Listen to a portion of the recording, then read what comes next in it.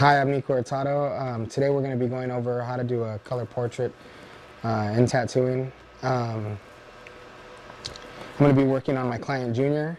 He has an ongoing piece that we're going to be adding to. It's a portrait of a woman we took some pictures of. I'm going to cover the three most important things I think that make up a color portrait in tattooing.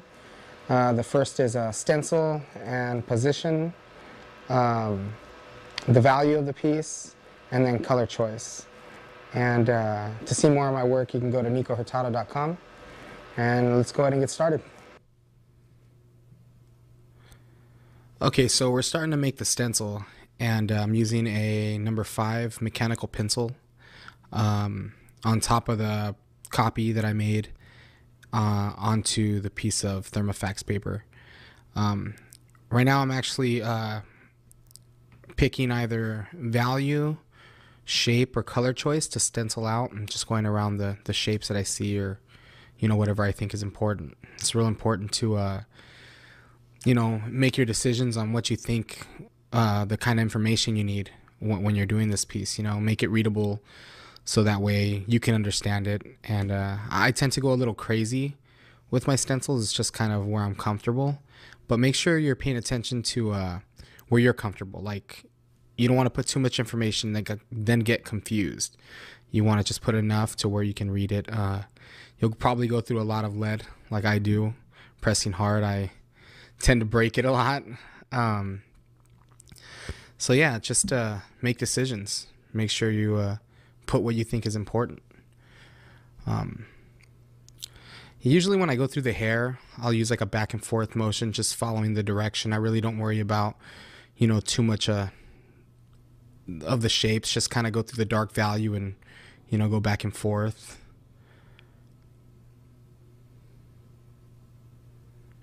You'll see little strands of hair. I'll just outline really quick.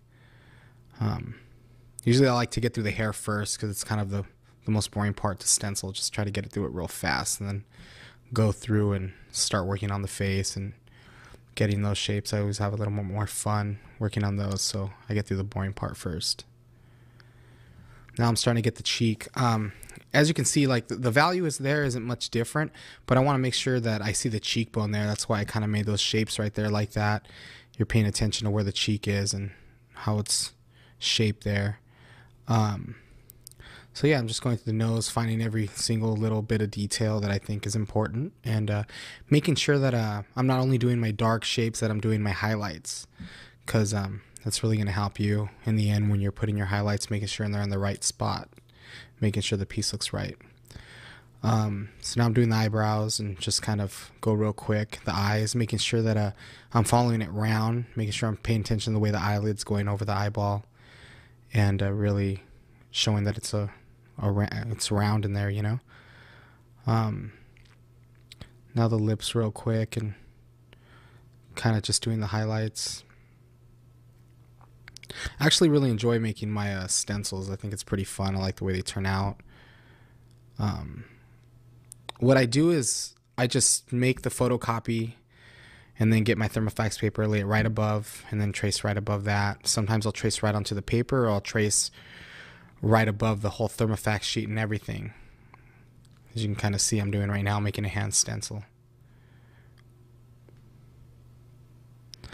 I make this stuff. It's a melted down deodorant,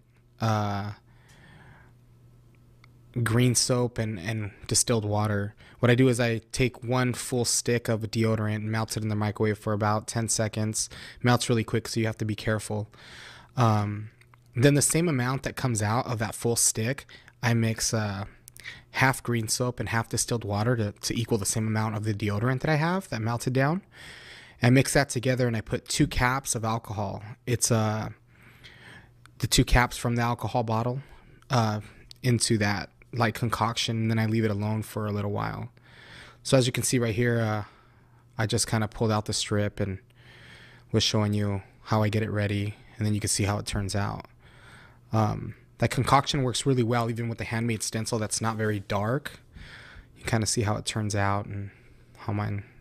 So yeah, I use one sheet, lay it right above of the carbon paper. pull that out. You just want to get it there. Usually I'll tape it down so that way it doesn't move, because, you know, if it moves, you're going to mess the shape up. Then you just start tracing above it. And it should turn out something like that. Like I said, you know, just make it to where you're comfortable. You know, don't go crazy. Mine tend to be crazy. Like I said, just be comfortable with it, because too much information sometimes isn't a good thing. You want to just make enough information that you can understand it. So right here, I'm going to get him ready. It's alcohol and green soap mixed together. I'm going to shave him down, clean him up, get him prepared for, you know, the stencil and the tattoo. Make sure the skin's real clean, and, you know, the area is real clean, so that way I'm not pushing no bacteria, nothing into his skin. So I shave him down real good, clean it off real well. Okay, so now I'm most likely going to grab my stencil, the stuff I just told you how to make. Make sure to put the placement in the right area. You know, you don't want to blow a face up too big, because, you know, you're working on something like a cylinder. You make it too big, the eyes are going to go real wall-eyed, and it's going to look real funny. You just want to make it big enough to where the eyes are looking in the same direction, and it's not too big for the spot. Usually the smallest I'll go to is like 3 to 4 inches from chin to forehead. So yeah, I put that stuff on. I wipe it down real light. Make sure it's just tacky. As you can see, it's pretty wet, but you don't want it too wet, because then it'll smear. So you press down real well, and then peel it back real slow. Make sure not to smear. There it is, you know, real simple. And that's what the stencil look like. Make sure to let it dry for at least 10 to 15 minutes. It needs to dry really well, and for it to really settle, you don't want it smearing off. So we're gonna go ahead and put the ink out. I'm using a triple black from Eternal. It's then plum, blue, periwinkle, wild orchid, dark red, crimson red, and then light red, and then tangerine. It looks like magenta, and then it looks like another dark blue, light blue, white, gray, grape. Looks like a tangerine, and then something like Kool-Aid. Looks like Georgia peach. I got a flesh tone. I have a flesh pot from Intense, flesh from Intense. I think I have creamsicle out. I usually put 2 flesh pot. As you can see, there's a flesh, and then a flesh, and then a flesh pot, and a flesh pot. I put 2 out because, you know, one's for my warms, one for my cools, so that way they don't get all mudded up. Right here, I'm putting dotted lines. That way I don't go lower than what he wants. He wants just kind of like, you know, the half sleeve thing where it doesn't go below the elbow. So I use the dotted lines just to keep so I don't go too low and it doesn't, you know, go further than he wants it. Right here, I'm kind of adding some direction, adding some fit to the other piece that I have going on. I'm going to leave a little gap in between them, kind of give it its own little place. So I'm going to go ahead and get started. One thing I'd like people to know is that, you know, right here I'm using a pneumatic machine. It's a great machine. I had a lot of fun with it.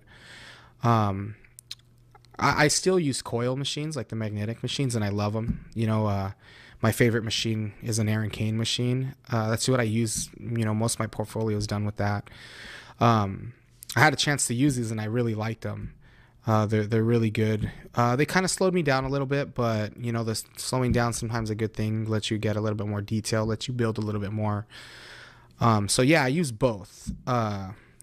This is really a good tool, though. It's a fun tool. It's kind of cool it does something different than the regular coil machine will do. Lets you build a little slower, but recently I've been using my magnetic coil machines a little bit more. I'm a little bit more comfortable with them, a little bit faster. But I use the same motions, back and forth motions with both. They run pretty much the same. I've actually been practicing with some rotary machines lately too.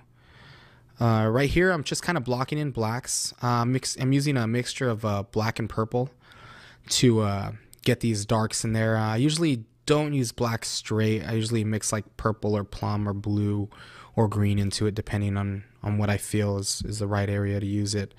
But right here, I'm definitely using a plum and black mixed. I really like the Eternal ink. It's working really good because it doesn't get really like a hard shell over it after about 4 or 5 hours. It stays really like soft on top. You know, I don't really have to put any water into it or anything like that when I put it out in my cap. Yeah, so I'm just blocking in this dark hair, looking at the picture, making sure like my direction's going the right way with the way the hair is rolling around. Kind of getting that end right there where I want it to fade off, kind of, you know, going along that green. So that way I'll make sure not to lose that, because, you know, marker will wipe away pretty fast sometimes. So just blocking it in. And really just working it from the bottom up. I usually work from, you know, the bottom right-hand corner and go up to the top left corner. I do that because, you know, I don't want to wipe my stencil away. I used to block things in, but I just feel way more comfortable like this. If I'm doing 2 sittings, you know, this is one pass tattoo, but if just say I was going to do this in 2 sittings, you know, the guy wanted to only do 4 hours and 4 hours, or 3 hours and 3 hours or something, I would go through and kind of block the whole tattoo in like this, do all the blacks and then do colors that I think are important and just pass through that like that. But since we're going to be finishing it today, I'll usually get it to pretty much to completion in the area, except for, you know, any highlights. You know, I don't want to wipe any darks into my highlights, so I make sure that, you know, I just leave those open. So right now it looks like I'm mixing a little bit of green into my black instead of the purple. There's a little bit of green in there. Most likely it's probably, I don't know, like turquoise or something. So this is black and purple right there on that edge. And then as it gets closer to her neck, I'll be using a little bit of green with it. And you'll see right here. So I'm using green on this side of the hair, you know, for the shadowed areas. You know, there's a lot of red in the piece, so usually you want to use the opposite color. You don't need to be so straightforward with it. You know, you can mix a little bit more blue with it, or, you know, another little bit more purple into it, just to kind of change the tone, so that way it's not so straight across. But it's good to kind of play around with it. You can see it a little bit in the picture. The picture gives you a little bit of, so I'll kind of enhance it sometimes and make it a little bit more. So still just blocking this in, getting these areas in. And so yeah, it looks like I mixed a little bit of dark green actually, and periwinkle color from Intense. I use this color a lot. It's a really good color. I use it for a lot of shadows, a lot of darker areas, kind of a little bit of a grayish color. It works real well.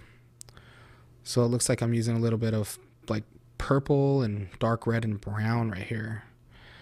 And yeah, just following the flow of that hair, you know, looking at the picture and just really making sure I'm going the right directions. And this back and forth motion is really good to use. You know, it kind of lets you fade from one side to the other. You know, it doesn't give you such a hard edge. I know traditionally you want to use a circle motion, but since I'm just feathering it in, really going light, not really trying to pack it solid right away, I just kind of go, like right here, I'll use more of like a circle motion, kind of fade out if I want it solid right away. But the back and forth motion lets me build. You know, it's a real quick movement and doesn't really hit the skin too crazy hard. And it gets it in there, you know, it lets you build it up. So that's what I'm doing, just moving back and forth.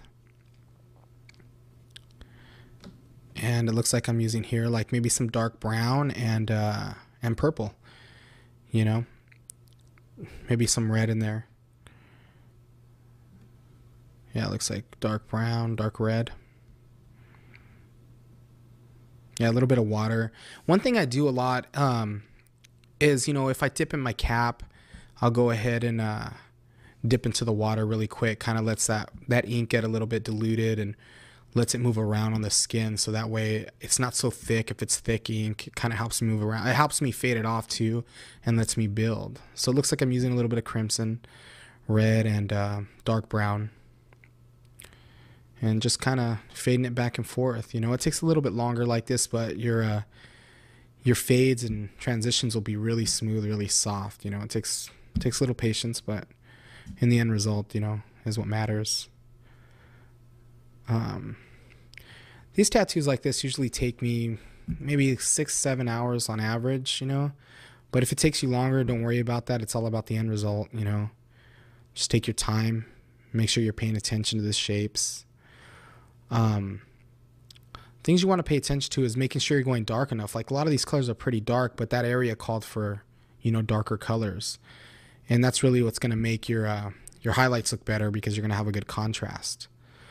So I'm going ahead and I'm budding up some red, some dark red right there with that green, and letting it transition out of the shadow into this, you know, little bit of a warmer, it's a warmer shadow out of the colder shadow. So yeah, just now using more of a traditional circle motion, since I know I want solid, I know what color I need, and just kind of getting it in there. And yeah, like I said, you know, I work the same way with the traditional machine, so these things can be applied. I just turn my machine way low. You know, I like a soft hitting machine. That's why these pneumatics felt really comfortable. Regular coil machines, you know, I like it to hit real soft also, you know. I really like these tubes I'm using also. These tubes are real nice. They're next generation tubes. You know, I'm using right now I'm actually using a 17 mag. I make them. They're bug pin needles, but it's in a 17 mag needle. It fits in a 15 mag tube. So it looks like I dipped from the dark reds into this tangerine color.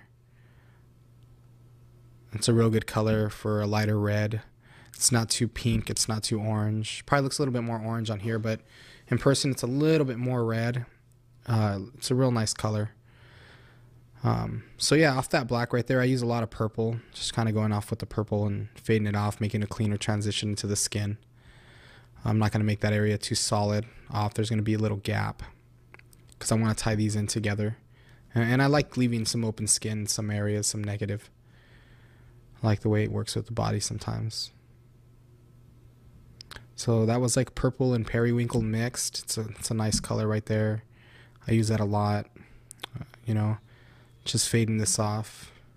Remember, like, I'm using a really thin needle, so I'm able to build a lot on the skin, you know, without really damaging the skin. My machine's also running really light, so, you know, it's not giving a whole lot of trauma. And that's why I'm able to go over the skin so much and kind of build up. Back and forth motion, you know, as I'm coming out, I'm using a little bit more water, you know, so that way it fades off into the skin. I'm tapping into the water every time I go from the ink caps to the skin. Rinse out my machine a lot, make sure it's clean, make sure I'm not muddying up my colors too. So I'm going off of the other one, doing a little bit of black. A little bit of black and purple. You can see it when I wipe it down, like there's that purple color in there. And you can see, like, I'm wiping away from my stencil, you know, making sure I'm not wiping my stencil off. You know, I want to wipe away. I don't want to wipe into it. You know, the more I wipe into it, the more it's going to come off. But you're going to have to remember, too, I let it dry for a good 15 to 20 minutes, you know, before I started tattooing. I know it's a lot of time, but, you know, if you're going to be doing a piece like this, it's kind of good to give it a little bit more time to dry and make sure it's going to stick really well. If you make that stuff that I make, it should work really well, and be really happy if you're going to be working off the stencil like this. But if you're outlining it and you're going to be doing just color, just say it's not a tattoo like this, but you're applying some of this to it, and you're going to outline, it might stick a little bit too well, and it might be a little frustrating, because when you're done with the tattoo, it might still show through. But I'd rather my stencil stick a little bit longer than not long enough, you know. So yeah, just using that back and forth motion, using a lot of periwinkle in this, using some purple and black right there on the edge, trying to make this clean, make them go together. Sometimes it's good to take a little bit extra time and, you know, make things come together a little bit cleaner, because, you know, I've done it where I don't take that extra time and both the tattoos look alright, but they just don't connect very well. You know, it's good, you know, 15 minutes, something like that, help you a lot.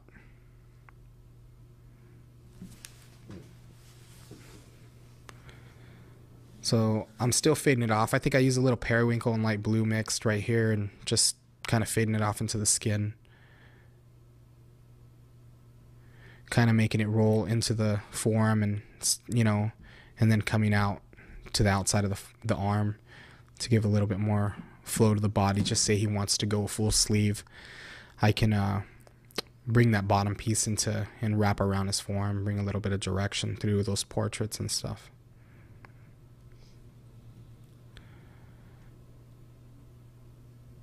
So yeah, I'm just going to kind of stick some periwinkle purple into the neck right here where I see a little bit of a shadow, a little bit of purple in there. So I'm going to bump that up and go ahead and get that in there. And that's why I have my shapes. That's why I stencil the way I do, you know. A lot of people tell me it's like color by number, which it kind of is, you know, it makes it a little bit more simple. But the less time I have to think about, you know, shape and things like that, the more time I have to think about, you know, exactly what color it is and where it's going. So that way I don't have to have too much in my mind. I can pay attention to less and kind of refine it a little bit more. So using some dark red and fading that off of that end. That's why I use the back and forth motion, because, you know, it kind of helps me on those parts where it's a little dark on, fades off on both sides. You know, I used to go straight across in the middle, and sometimes each side wouldn't fade off enough for me. So this has really helped me.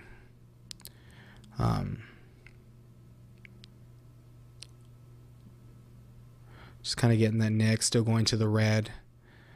Looks like I'm going to use some dark brown, dark red mixed again. I'll be using that a lot in this piece. A lot of that color's in there. Kind of cleaning up that edge on the back.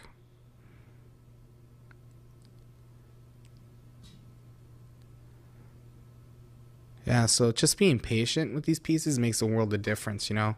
You don't really want to rush through a piece like this. If you know your max time for sitting on a tattoo and you're over it in like 4 hours, then, you know, break it up in sessions, you know. Just take time to get through it, you know. You don't want to just knock something out as fast as you can and then be unhappy with it in the end. You want to take your time with it. So if it takes you 2 sessions to do it, it's fine. Just blocking the shapes. I usually do it all with color. I'll use line work sometimes in certain areas, like, you know, you'll see in a little while, you know, around lips, things like that. I'm still using the 17, you know, and the 15 mag. I'm using that. I'll use that most of the time for the big gradations of color. Helps me out, lets me go a little bit faster through it. Actually, the needle I'm using is a curved mag. It's a curved front. I like it a lot. It helps the colors fade from one to another also. But these needles are very hard to get. Like, I have to make them individually myself. I make all the needles. So it's a little bit extra time, you know, but it's worth it to me to make the needles. I can't get a needle that, or I haven't yet to find a needle that's pre-made that they make like this with the same type of needle. It's a long taper bug pen, so. Just getting this jaw in there. I'm using like a dark brown purple to get the dark in the jaw, some red in there. Just really paying attention to making sure I'm looking back at my reference a lot, you know, making sure that I'm really trying to follow what it's telling me and understanding what colors, not really looking at the whole thing, just looking at where I'm working and really paying attention to, you know, the darks and lights and the colors, and not looking at the whole thing and getting, you know, like, oh my gosh, there's so much going on, or it's a face. Just kind of looking at shapes and color, you know, and the value of it. You know, you don't want to get ahead of yourself and get overwhelmed. You just want to work in the area you're at, and, you know, make sure you're paying attention to that and not getting confused. So right here, I'm blocking in some hair with some black and purple again, and I use a lot of that, you know, a lot of the blacks first, and get those shapes in there and then kind of eyeball the rest. But if your stencils real well, you know, sometimes it stays there and helps you out, and you can get the shapes even better, and it's good, you know. And, you know, just say I'm doing this and I'm doing the hair and I'm getting, you know, confused and I make a strand in the wrong area. Like, I don't stress out, you know. You don't want to stress out. It doesn't need to be completely perfect, you know. It's just, you know, using it as a guide, you know.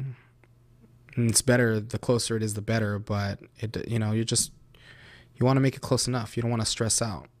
You also want to have fun while you're doing these pieces, and, you know, the more you get stressed, the less fun it's going to be, and the more difficult you're going to give yourself. You know, just relax and have fun with it. You know, if you need to stand up for a second, stand up, put your machine down, take a break. You know, you don't want to just keep frustrating yourself. So everything doesn't need to be perfect. You know, you're just kind of trying to make as close as you can. So yeah, so I'm just fading it off. I went from black to purple and looks like to red, and that underneath the ear right there by the hair. Using more of a crimson red now. That's what I kind of see in there. It's gonna looks like it's gonna go to a little tangerine, more like bright red right there. So yeah, so I'll use like intense, some intense colors. I use a lot of eternal colors. Um, if this was a black and gray piece, I'd be using a lot of silverback ink. I really like those pre-made grays. Once in a while, you know, if I'm doing a color piece like this, I'll use a little bit of the pre-made silverbacks in there, depending if I need to, you know, stain a color or do something like that. But usually I pretty much stick to full color when I'm doing this.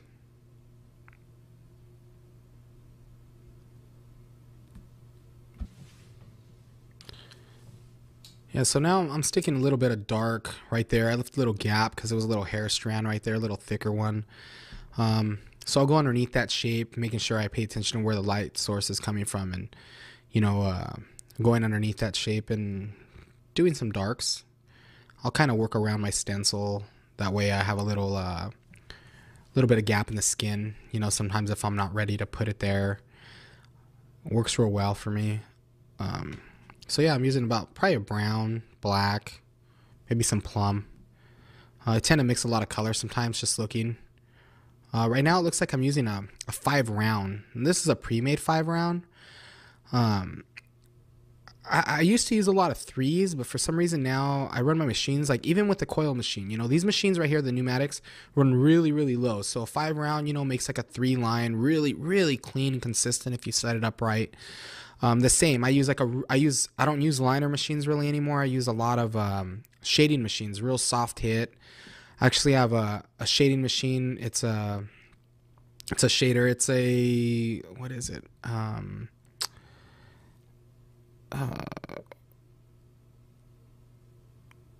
A bloodhound machine, and it runs really, really super soft. It barely pushes a mag, but it's just enough to push a 5. It really lets me build my lines up instead of having to make one line completely solid right away.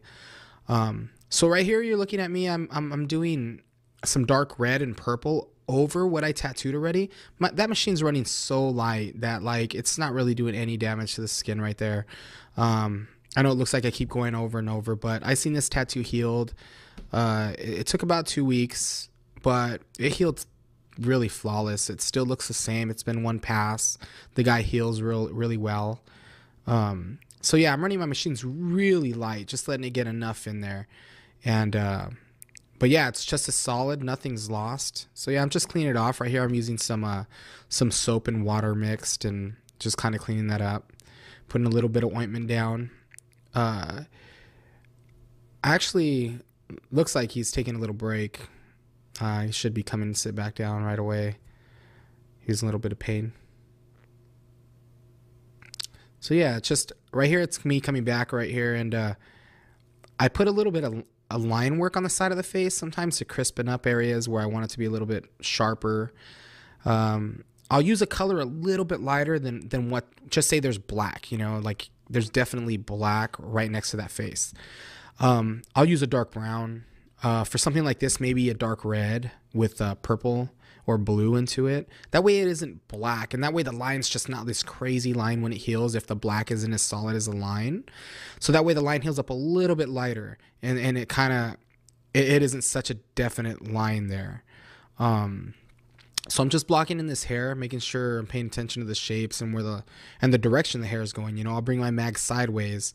That way I can kind of follow the shape of the hair and the way it's flowing out. This is black and purple mixed. Same thing, looks like purple and dark red right there as it comes out a little bit further and gets more into the light. I figured, you know, you guys would want to see something with a lot of reds, a lot of things like that, a lot of warmth to it. A lot of times I have a lot of trouble with that, so I kind of wanted to see how it'd be done, and you know, it's hard to create that warmth sometimes. So I'm cleaning it off, making sure not to wipe over my stencil too much to wipe it off. And still using some dark red and dark brown. So really paying attention, looking at my reference a lot, making sure I'm making the right choices on the color and the value. One thing, a little trick to do, if you're doing these color portraits and you're not sure if your value's right, and is once you're done, just say you get finished with it, take it into Photoshop and desaturate the picture and make it black and white after you did, the tattoo you did, and see if it still holds up shape. If it still holds up shape, then yeah, you're putting enough value. But if it falls flat, it's because you're not using enough value in the piece. So then next time, print out the same tattoo you did in black and white, and kind of draw above it with a pencil and get the reference and kind of see where you need to go darker. And that'll help your pieces hold up, and look more 3D. You're getting your full values in there. So right here I'm using a little bit of tangerine. It's a really good color. It's coming off the red. It's just really paying attention to the shapes right there. You can see how the lip is, and even though there's no stencil there, this is where drawing comes in. That's one thing I hate is on some inks, they get a little bit hard, so I'll have to take the hard little shell off. Sometimes what I do, if it gets too hard, or if I don't want it to do that, I'll put one drop of water on top of it, just to kind of keep it from hardening. So right here I'm using tangerine, and it looks like Georgia peach, and I'm kind of just coming off of that red and tangerine I just did and following the shape. I really like these colors. It creates a nice little flesh color. I use it a lot. So I'm just coming off with that Georgia peach and tangerine color. This looks like a little bit more Georgia peach than tangerine now. I'll dip half and half, and then just dip fully into the Georgia peach. This looks like a little bit of pink with the red, on the edge, getting a little bit lighter so that way that shape holds up on the edge. Rinsing my machine out in between. There's some gray there. I'll mix a lot of blue. I don't really like to use black and gray colors straight. I like to mix other colors into them. Gives them a little difference of a richness, not just black and white. Gives a little bit of life to the grays. So I mixed a little bit of blue. Right now I'm doing I did a little bit of, looked like periwinkle and maybe like a red.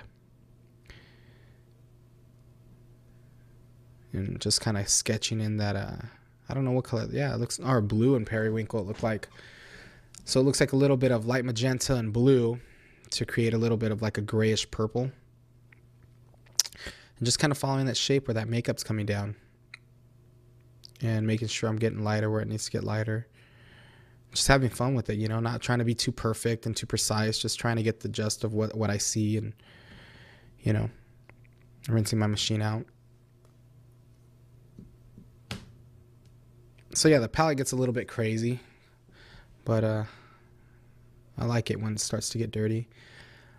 So I see a little bit of red there. I'll punch it up a little bit more, like off those grays, just to enhance it and have a little bit of fun with it. I'm not trying to look for exactly perfect. I mean, it would take forever if I wanted to get perfect. You do layers and kind of get it like that. I just want close enough value and a close enough color choice. Just kind of give the feeling of the picture. Right here I'm using a little bit of dark red. Kind of getting those shapes in there. You want to pay attention, that's not such, it's a little bit of a warmer area. It's hotter. So you're using those reds right there, and I'm using that tangerine and light red mixed. You don't want to go over too far. As you can see by the nose, if you look at the reference, it starts to get a little bit cooler in that shadowed area. Even though there's another hot spot with the light, it's still cooler than where the red's hitting. So I'm using that 5 round again. I'm using dark brown, outline the bottom of the lip. I like to outline it because it holds shape up over time. I'll use a lot of color line, help it hold up and look cleaner. I used to use my mag and just kind of drag it on the side, but I've noticed over time it kind of spreads out, doesn't hold up the same. You stick a couple colored lines in there in the sharper areas, and it really makes it a lot cleaner looking. I mean, personally, I think the tattoo will hold up over time a little bit better just because it has those edges and it's so sharp. So I'm using a 5 round, still pre-made. The tube I'm using right now is also a next generation tube. I really like them. They got nice tips. I'm using a round tip. I used to use diamond tips, but I tend to like these round tips. So you can see me, I'm using looks like magenta and purple mixed. Now it looks like a crimson red and light red mixed. Just kind of outlining those lips, making them sharp. Make sure I'm paying attention. I mean, your stencil is important, but you also want to pay attention to the picture. And, you know, if the stencil's a little off, you're going to have to draw that shape in. So making sure the lips are the right shape and things like that. You know, you just don't want to just completely trust your stencil. It's there for guideline, and then you just kind of draw into it. It's there to help you. But everything isn't always perfect. You just kind of want to look at it, eyeball it. Use the reference a lot. That's what it's there for. You know, you really want to pay attention to what's going on there. You know, sometimes things that used to help me before when I was first starting to do these, you buy a pack of Prismacolors and, you know, make a stencil, you know, with like a purple Prismacolor on a piece of paper and, draw on it with the colors, match the colors, try to match it the night before you're going to start a piece like this. That way you can at least see, you know, if you can do it. Because if you can't do it on paper, you're not going to be able to do it on the skin. And that's kind of where you need to start, is the drawing part. So just try to mix your colors with the Prismacolors and, you know, draw a color portrait on paper before you try to attempt it on someone's skin. It's really gonna help you a lot, and your color combinations you're gonna remember, and you know, it's gonna make it turn out a better piece. You know, even if you're dealing with a black and white portrait, you know, the night before you do it, and if it's your first ones, you know, take the time, you know, 2-3 hours, you know, and kind of just go ahead and rough in some values with, you know, your pencils and try to draw that portrait. You know, that'll give you an idea of what you need to work with, and then you give you an idea if you're even able to do it or if you're ready. So right here, I went from, the tangerine and Georgia peach mixed into, and those are eternal colors. And then I use, for the lighter colors, I use intense. And that's a flesh pot that I'm going into, and then into a flesh, and then into white usually. So right here, I'm using a little bit of red, a little bit of water, and kind of fading it off black and grayish, you know, like just kind of using that little bit of fade off. It looks like a little bit of tangerine and pink. So yeah, it looks like light magenta, tangerine, and maybe Georgia peach into that pinkish area. Just following shapes, making sure I see where that upper lip, like cheek area is. Ended. So it looks like light magenta and flesh in there. Kind of getting that pinkish color. I'll use a lot of flesh, you know, to get things lighter. Sometimes I won't use as much white. If I use the flesh color, it tends to keep things a little bit, it lets things get lighter, but it doesn't let it get like the way white makes colors. So that way when I use my white highlights, it tends to keep my white highlights pretty true to white, you know. I think it gives it a different life. So just getting those shapes in there. Going over the lip right here. A little bit of flesh pot. I like this color. It's really pinky. It's like kind of peachy color. It's a really good color. And it's such a good transition from like Georgia peach to that, and then that into the regular flesh color. So I'll mix it down a lot depending on what it calls for. This one, you know, calls for a lot of reds and pinks in it, you know, but some pictures, you know, you got to look for it. Sometimes they'll call for a lot of greens into those colors, things like that, blues, you know. You really want to pay attention to what you're looking at, and really making sure you're following those colors that are there. So yeah, just bringing it up to the warm spots, the highlight spots. Make sure I'm getting lighter to where it looks like it's getting lighter on the picture. Right here I'm using 17 again on the lip, kind of just using the edge, sketching those darker colors in there.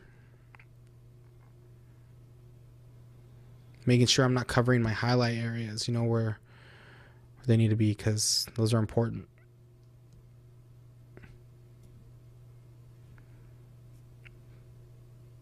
Just kind of getting that tangerine in there. It's a good color off of red, so I suggest, you know, you get that color. It's a really good color. It's kind of hard to find a color like that that goes off of red, because red's a real hard color to use.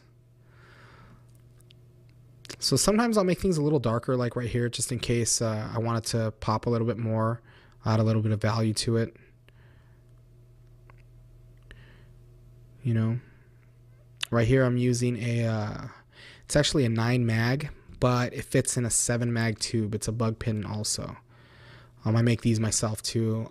Depending on what I need it for, I'll make them curved or straight. I actually like the straight ones a lot. On these, I don't really curve them. It's a smaller mag. I like to use the edges, you know. It makes a little sharper edge. I can line with them if I need to, if I don't need that clean of a line. Yeah, so I like them. It's a good needle. So right here I'm using some red and just kind of sketching in that lip, making sure I'm following those shapes and not changing the color too much. It looks like tangerine and that light red again. Cleaning out my machine. It must not have been right, dark enough. Use a little bit of a crimson red.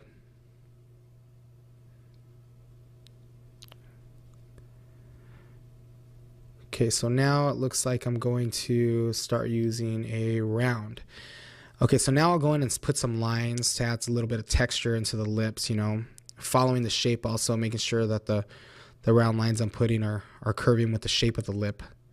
That way, you know, I'm not doing just lines wherever. They're actually moving with the way it's rounded. And then I'll sharpen things up, you know. I'll go in there and add a little bit dark underneath the lip and go a little bit darker. And the same thing, you know, I use my tattoo machine, like the coil machines, the same way. I've been using those, you know, a little bit more than I have been using the pneumatics. But I do switch back and forth, you know. Coil machines, you could do the same things with them and run them just as light, and you know, it's just a different tool. Like, they do different things, and it's always good to have a little bit more, a couple little things, you know, like different machines, and they all help. They all do different things, you know.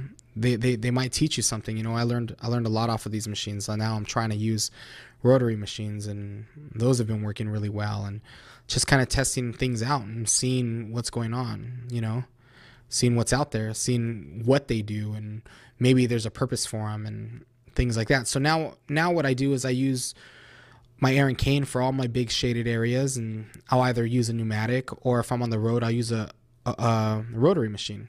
You know, I like the way they lay the lines in, really consistent. I can turn them down super low and feather my lines out and just kind of make it softer. So yeah, if you are looking to get, you know, the Numas or something like that, I suggest it. But if you're looking to get something close to that and close to the way they run, you know, I suggest a rotary machine. You know, they run really similar, and there's a bunch of brands out there. I'd really look. I'm not sure which ones. I've used a couple, but I'm not sure what I'm set on using. I'm still kind of feeling those out and seeing how those go. But yeah, so right here it looks like I'm using a little bit of grayish, like purple, brown, going a little bit darker under that nose.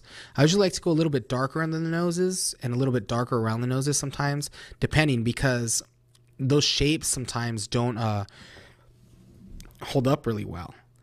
A lot of times I'll bump up the contrast around them in order to hold up the shape.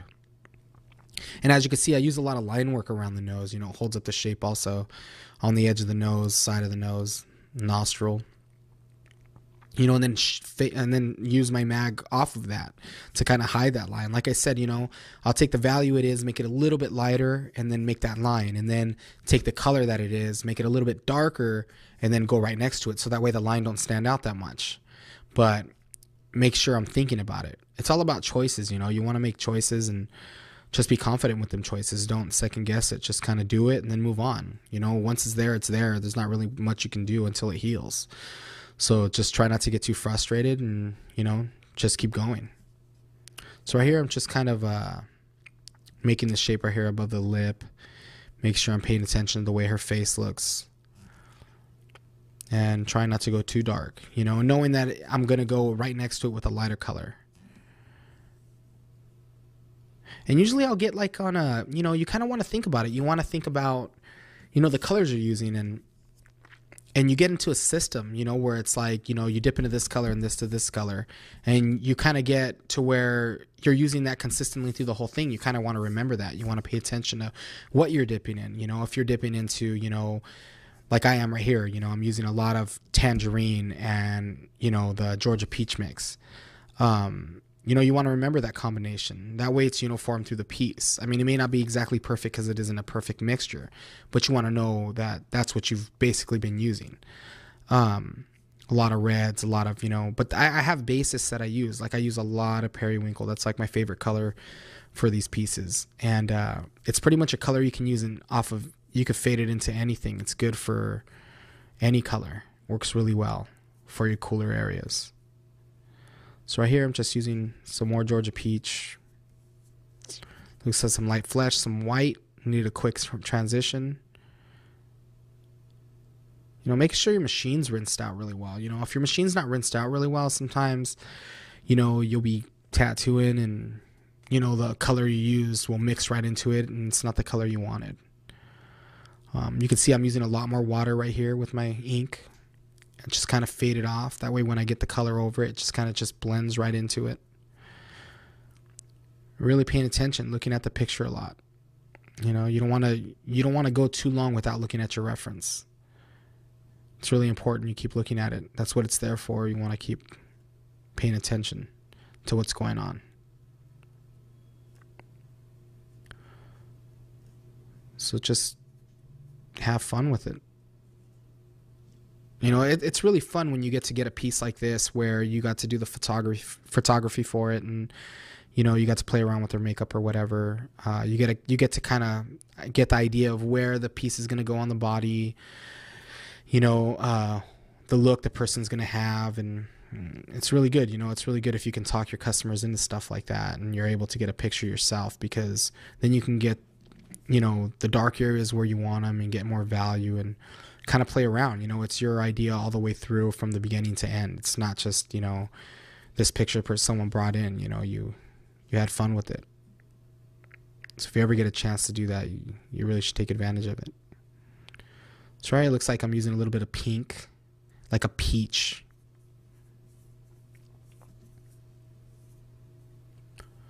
So a little bit of, and like I said, I run my machine really light. So, you know, just say a value or something looks funny to me, you know, and I need to darken something up. Well, I haven't ran my machine too crazy hard. So I'll kind of turn my machine down a little bit lower, you know, just say it's a darker color I need.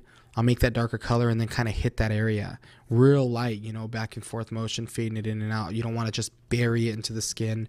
If the skin's been hit, you're going to chew it up. You want to just kind of barely touch it and gradually hit it, you know. I use a lot of ointment in the areas. You know, I'm not tattooing. Kind of helps my hand move around, and, you know. Right here, I'm going to do some more black and purple. If you're wondering, like, where I'm running this pneumatic machine, like what PSI I'm using, right here, I'm probably using about 25 to maybe 30, or maybe like 27 PSI. It runs real good. Like, that's a good consistent, you know, feeling to me. There's my needles for the pneumatics are really shallow.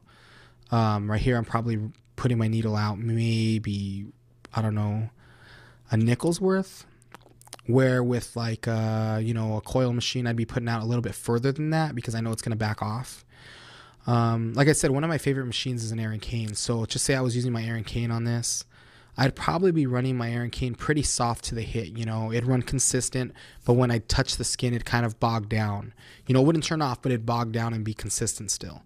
So it just depends. I mean, I could give you volts and things like, or like, the speed and stuff like that, but all machines are different. So I don't know. I would say my Aaron Kane itself, I would be running it around maybe 8 volts, 9 volts, somewhere around there. But then like my Bloodhound liner, I'd probably be running it like at 4 volts, but the machine runs when it's super light. So it'd be running super, super soft. But it's still running consistent. You know what I mean? It still has its sound. It's still holding up. It's, it's like harmony, So yeah, so either way, you're going to be able to get this result. So yeah, I'm just kind of outlining the little strands of hair, making sure I leave gaps for the little highlights. You can see right there as I'm bringing that black line, I'm not bringing it all the way through because I'm going to stick some color above that to show a little bit of light source, a little bit of shape there. And then I'll just kind of run some fast lines sometimes, just kind of have fun, not be so stressed. Just run a couple little red lines there, just kind of give you the idea of what's going on there, not trying to be so perfect. Giving the guy time to rest, move his arm right there. Kind of explaining to him what's going on, letting him know where I'm at. So, yeah, so now I'm just kind of working around the nose.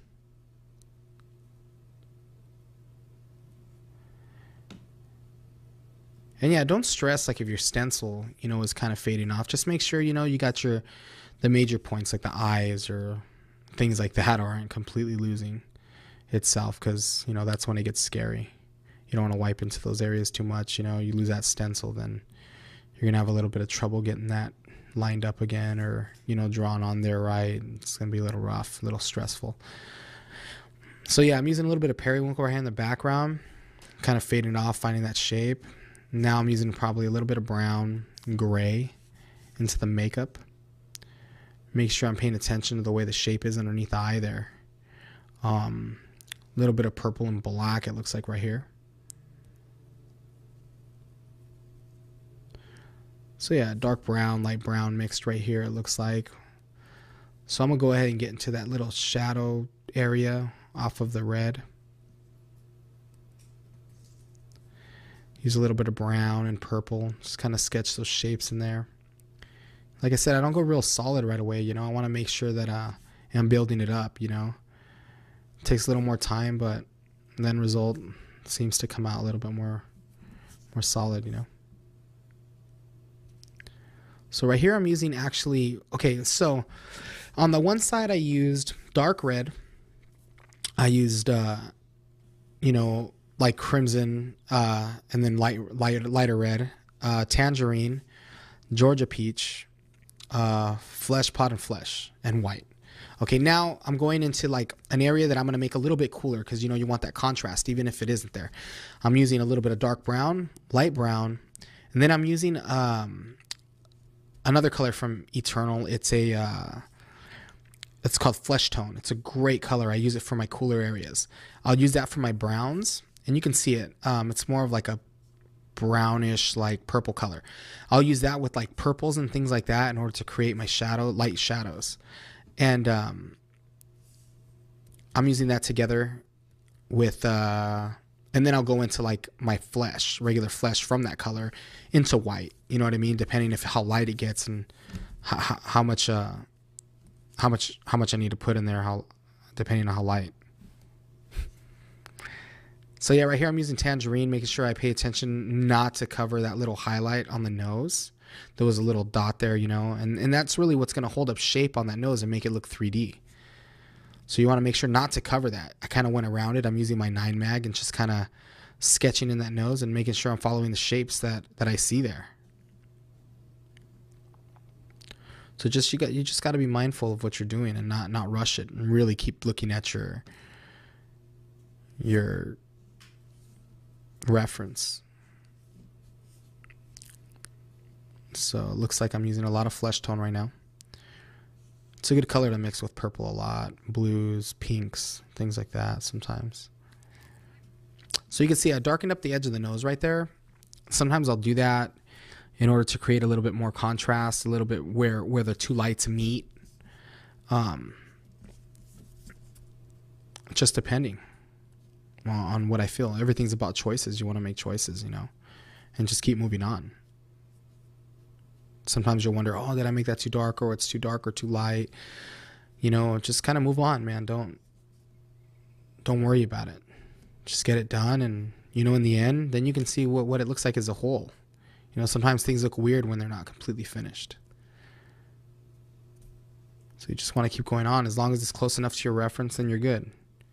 You know, people aren't going to really look at things like that. Your reference isn't always going to be there. You know, people are going to look at the eyes, make sure the eyes are looking straight, make sure they're not cross-eyed. They're going to be looking at the shape of the nose, the lips, things like that, you know. They're never really going to pay attention too much if the value is slightly off. But it is very important.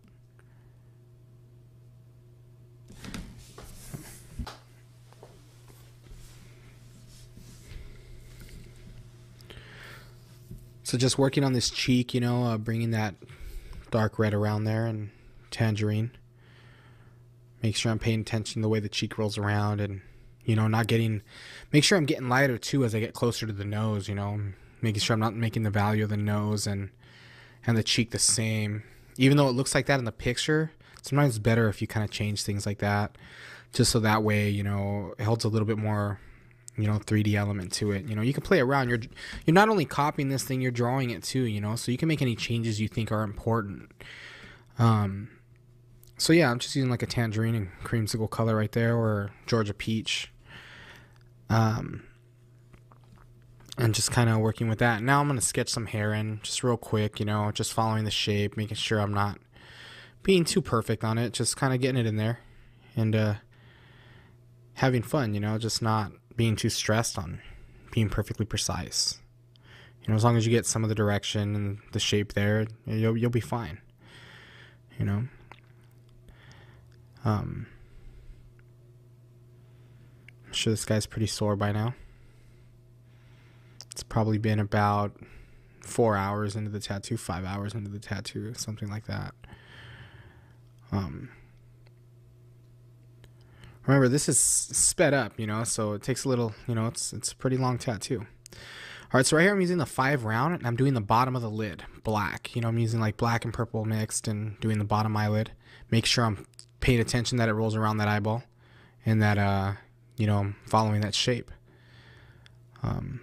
The same thing on the top lid, rolling around. You know, the machine's running so light, I really don't make one straight line. I'll use a back and forth motion, circle motion, something like that. And I'm just making those lines right there.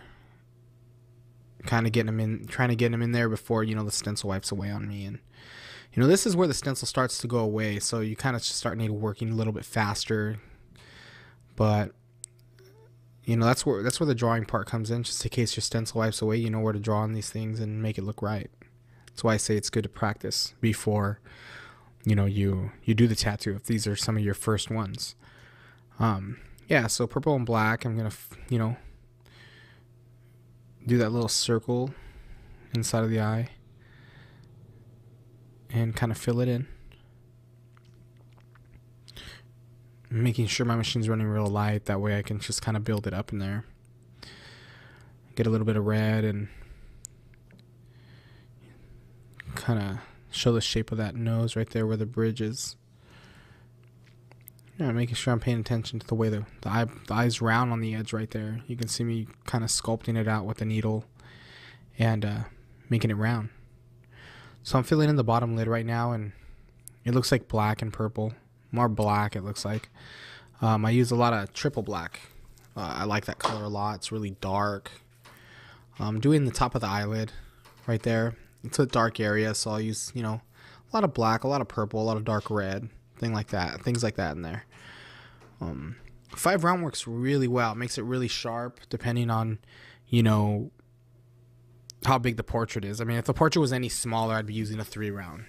But You know, it's a pretty big portrait. The eyes are pretty big. It lets me get away with using a 5. Be a little bit cleaner. And plus, my machine's running real light, like I said. So the 5's not really laying like a super thick 5 line in. It's, you know. So, okay. Right here on the eye, okay, just say I use black. And now on the inside, where it starts to get to the pupil, I'll use like, you know, purple, and then I'll go to, you know, red, and then or brown, or whatever the eye color is, and then I'll go to the lighter color. Right now I'm just kind of blocking them in there. As you can see, the stencil's starting to wipe away. It's been hours. So yeah, I'm just kind of trying to get those shapes in there so that way I don't lose them. You know, it's really important that the eyes are in the right area. So I'm going in there, and you can see like the eyelids are thick, so I'm making them thick. You know, I'm following the how thick the eyelids look, and paying attention to where the highlights are and the darks are. So I'm just outlining my darks, doing what I see there. You know, everyone's gonna see things a little bit different. So, you know, 2 people could do the same pieces, and it's never gonna look the same. So you just got to make your choice. That's where it comes in, all your choices, and being confident with your choices. You know, and drawing, like I said, you know, drawing these pieces before you attempt to do them. It's important, you know, really taking the time out. That's what's going to set people apart, is taking the time out to draw these pieces beforehand, because then you'll have more of an understanding.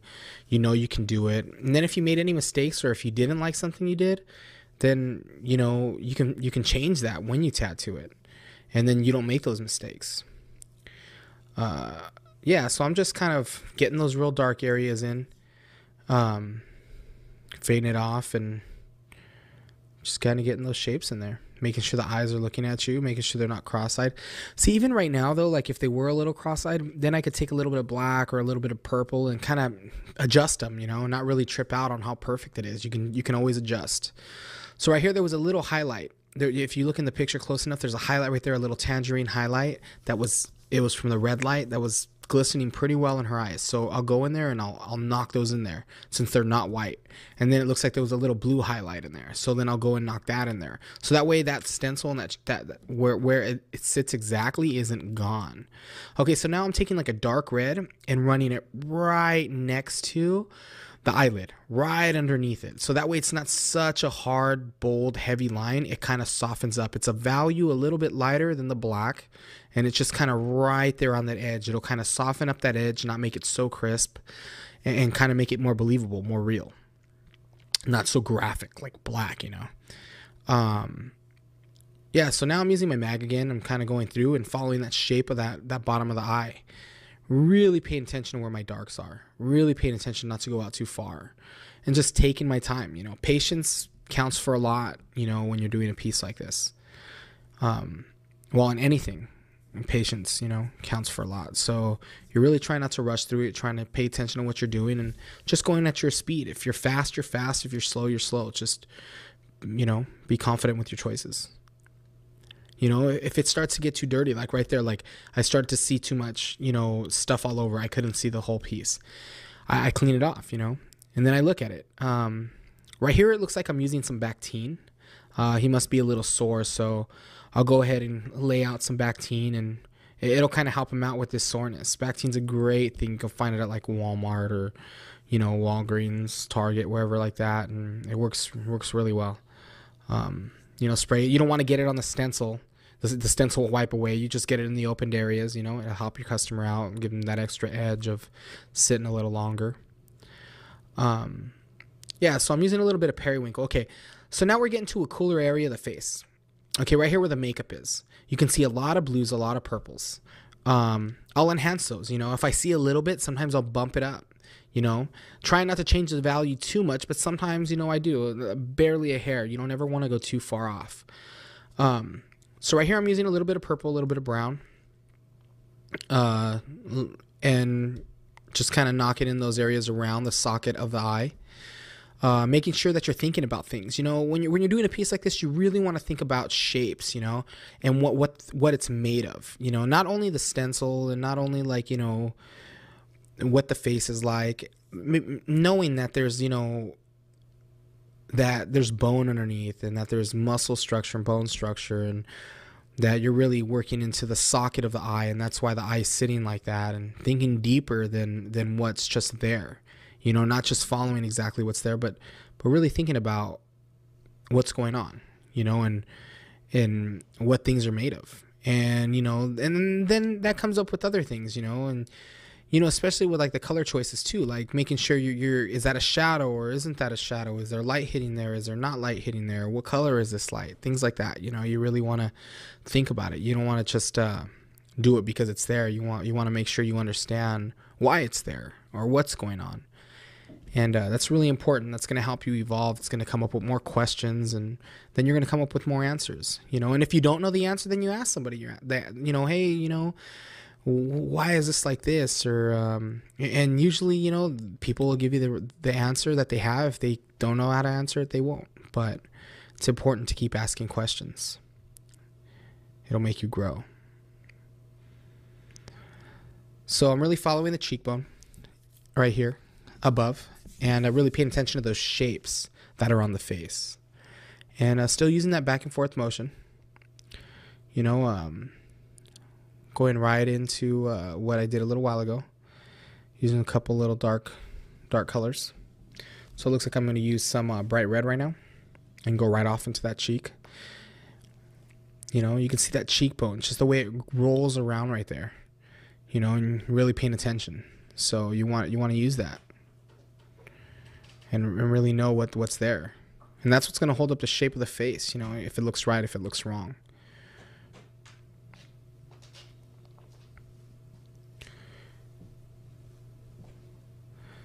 So I'm rinsing my machine out a little bit. Cleaning this off. I don't know what he was telling me. He's probably telling me how to do my job. But it's all right.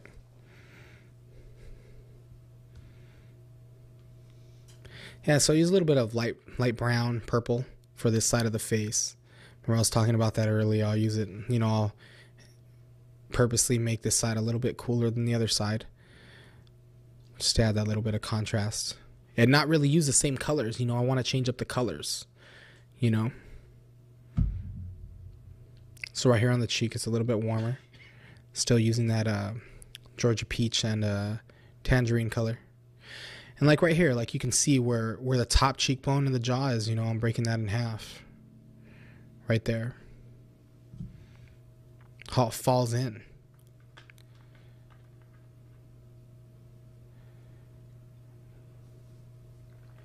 And even though that shape's there a little bit, sometimes I'll knock it up a little bit more. And just following that shape there. Lightening it up as I go. You could actually see it in the picture a little bit more than you can see it on the way it's videotaped right now. There's a major glare right there, so you really can't see that little cheekbone that was sitting there, but it was there, and I might have enhanced it a little bit. But yeah, still going off of it, you know. See, sometimes it isn't the right color. It wasn't, you know, light enough. So now I'm going in and had to change the color a little bit. Still using that back and forth motion and circles. Just when I want to get it solid, if I know it's the right color, it's the right shape, go from there, you know. Not being afraid to dip, you know, not being afraid to play with my color. You know, really trying to look for that color.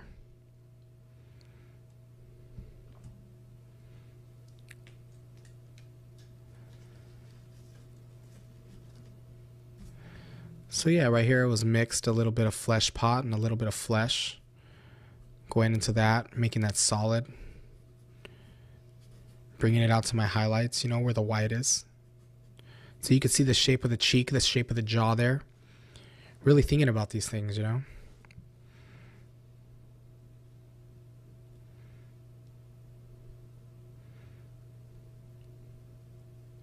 So a little bit of white, a little bit of flesh. Going underneath that gradually, you know, just taking my time, making it slowly transition into each other. You know, it's not real rushed, real rough. Want to take your time. And throwing a little bit of white on the bottom of that jaw. Make it contrast against that shadow that's underneath it. Just looking at the reference, you know. So right here it looks like I'm probably using almost straight white now. With a little bit of flesh. Like if I would have rinsed almost all my flesh out and then just went into the white. You know. Clean rinse cup too, you know. You want to think about that, you know. Like right now my rinse cups are pretty dirty. It'd probably help me out if I would have changed them out a little bit. But sometimes, you know, if, you know, your colors aren't coming out true no more, it's because your rinse cups, you know, go get some new rinse cups, throw those ones away and put some new ones out. So right here, okay, the stencil's starting to wipe away. I need to block things in. So I'll go in there with my darks and I'll just start knocking in the hair, following the shape. You know, like I said, things don't got to be perfect. You can eyeball it. It's not like someone's going to look at it and be like, this strand isn't right or anything like that. Just got to go in there and have fun and just kind of get that stuff in there, you know. Sometimes the stencil won't last forever. You know, you've been wiping this thing for, you know, 4 or 5 hours, depending on how long you're going, and it just starts to wipe away. And that's where you got to be comfortable with drawing it and just kind of getting it in there. And that's why I say it's important for you to draw these pieces in order for you to understand and to gain confidence, you know, because then you're not going to stress out. You're not going to freak out. You know, just say you're having trouble with color, you know, and you're not sure like what colors to use or what's warm, what's cool, you know. It's important, you know, go buy a color wheel, play with it, you know, read it and, you know, or take a little class, you know, on color just to kind of teach you a little bit. Or ask somebody that you know that knows about it. You know, it'll help you a lot with these pieces too. So just outlining this, it looks like I'm using like a black up here. It looked like I used some dark red. Just following the shape. You know, these are quick lines. These are going to be covered with my mag. So it's not anything really crazy. Just kind of sketching them in, you know. And right here, this is what I use, a little 5, and I'll just kind of sketch in those eyebrows. You know, just kind of follow that shape. You know, it looks like I'm using probably like a purple and a black, maybe some dark red. Just following those shapes, making it real simple, not too crazy, you know. You know, not trying to make every hair, everything perfect, just kind of getting it in there, get the idea there, and that's it. Move on. You don't want to sit there and think too much, just kind of want to do it and move on. So yeah, just kind of sketching these lines in there. So I don't want to lose these shapes or lose the direction of the hair. You know, a lot of that stuff's important. So yeah, just playing with it.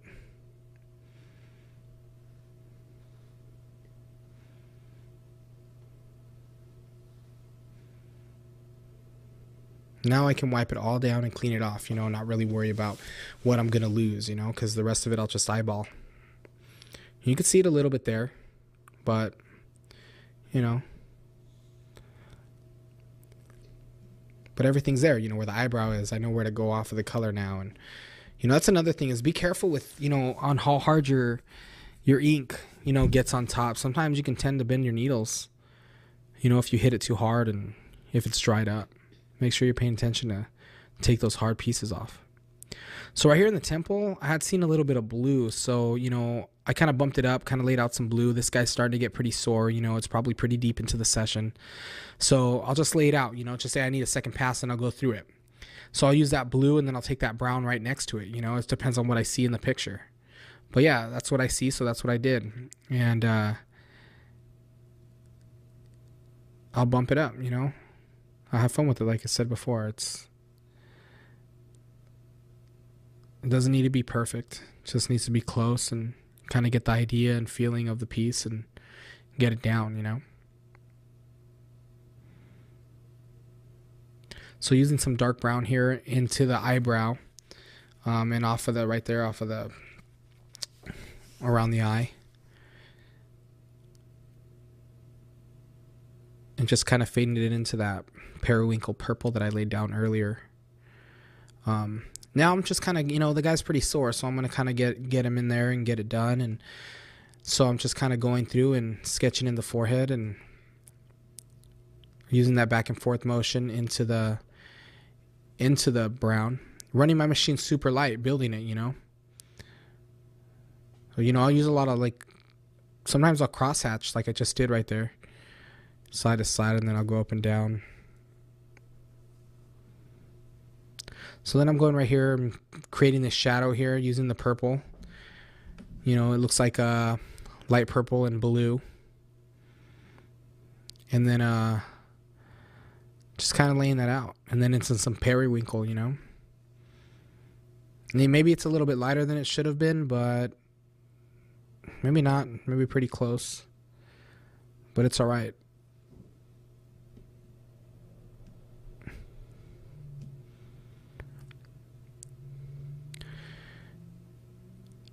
As I work more on this, I look at the shapes and stuff, but you also want to pay attention to that brow bone, that's going on right there above her forehead, making sure you're following that and making sure it's the right shape there.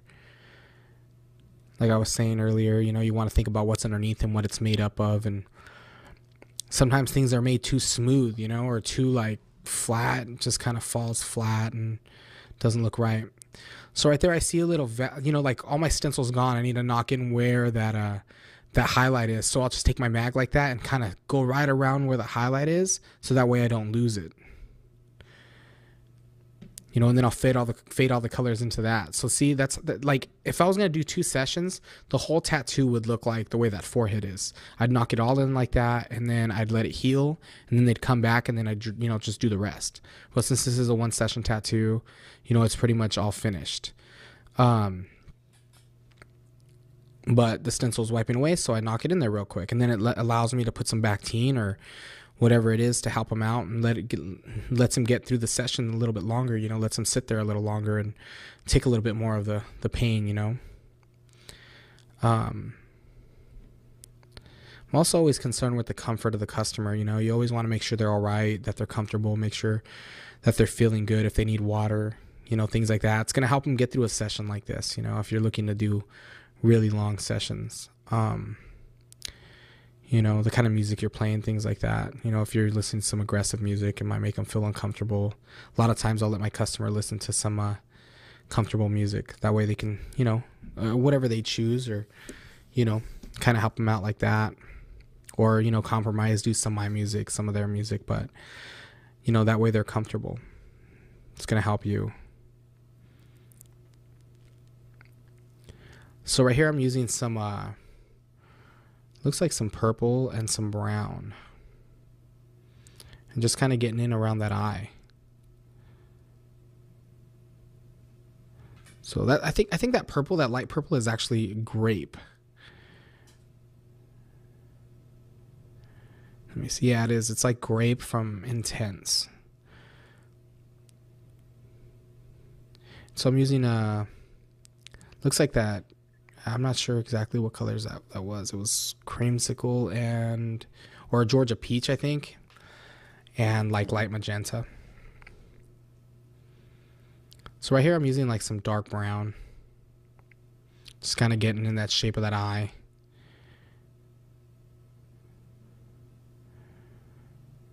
Using some periwinkle in there, maybe some gray with that.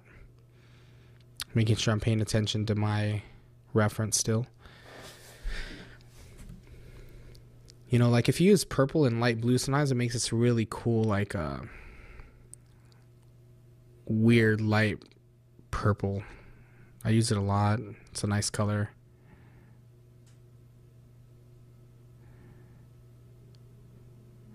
So then I'll darken things up. Like I said earlier, if something isn't dark enough and I haven't hit the skin that much, then I'll go in there and darken it after, kind of hit it real quick, real light, back and forth motion, just kind of go into it.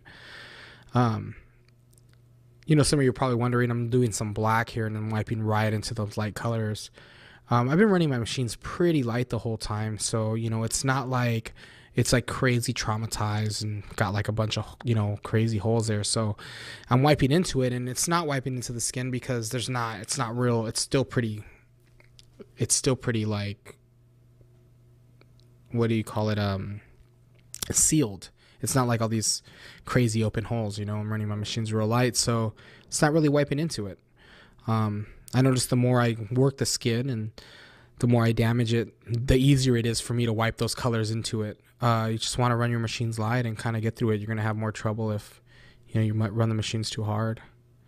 This is just my own thing, this is kind of, I don't know if it's true that I'm just running it too light and, it's not wiping in, but that's just kind of what I've noticed on doing this.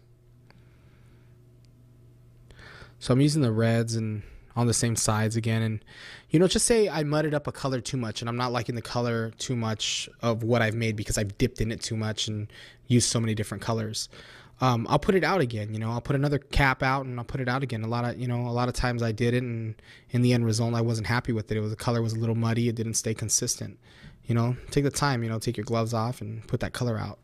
Or, I'll put a couple of those colors out, and one's just to get muddy, and then the other one's just to keep clean, and the other one's just for warm, and the other one's just for cool. It just depends, on what I'm feeling. But it's always good to put, if you're going to use that color a lot, put a multiples out. That way you can keep one clean. So here I'm using that tangerine. I use that a lot in here. Using this 9 mag again, running it pretty soft, the back and forth motion.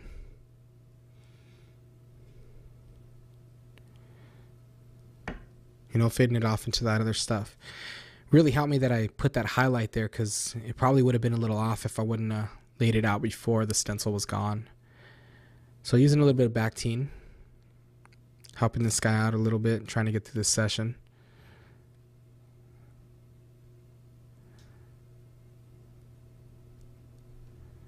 Rinsing my machines out. That's really important. You want to make sure you rinse all that out. So I'm looking at flesh tone. I'm using that flesh tone from Eternal on the edge of that nose right there. Flesh tone, purple, and it looks like Georgia Peach together. Giving me that light little purple color that I needed. Real soft. Following the shape of that nostril. Using that back and forth motion over some of the stuff that I had already hit real light. See, real skimming the skin real quick, nothing real crazy, just soft. So it gets hard. Take it off. This looks like it's a flesh pot mixed with the same colors I had. I didn't rinse my machine all the way out. That way it goes into it smoothly. Making sure I'm paying attention still to the reference. I haven't stuck hardly any white in this straight, so like I said, I'll usually wait for that. Rinse my machines out really well, and then do that white at the very end. Still getting the shape of the eyes in here. Just taking my time, making things right, making sure things are right. So just putting that light red is, you got to think about that too. Like the light's coming from the bottom right there. That's going to hit the bottom of the lids. It's going to get darker on the cheek right there on the top, and then come back around down and get lighter. So you just want to pay attention to that. Even though the picture's there, just say the picture doesn't have much value, you have to add a little bit more, then it's important to know those things and think about it. Not just follow exactly what you're doing.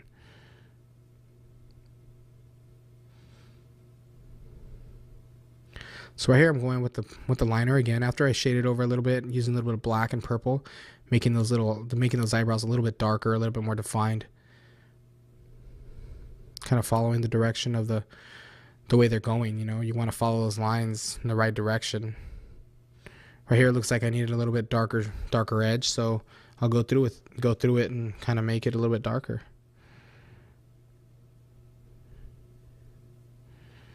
Using my 5 round a lot, making sure it's running really light like a shader. That way I can use it for details like that and just kind of shade with it really quick.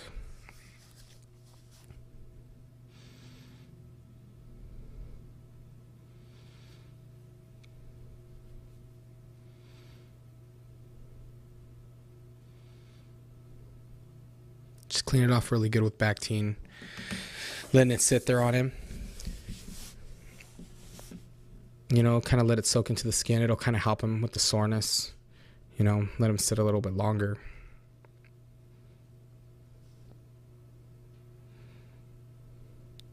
Using a little bit of blue and white. And probably the side of the nose right there, I see a little bit of blue. So trying to get that color close. Make sure I'm getting lighter with the value.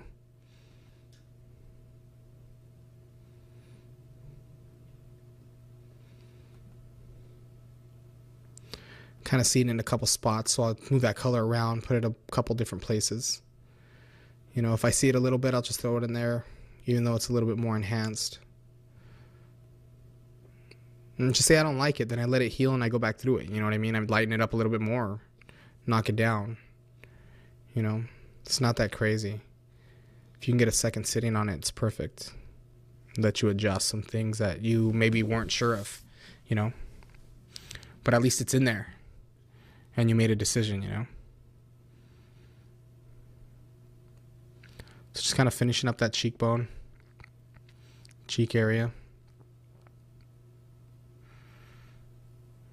Using some flesh pot, it looks like, and some Georgia peach. And a little bit of blue. You know, I see it transition a little bit.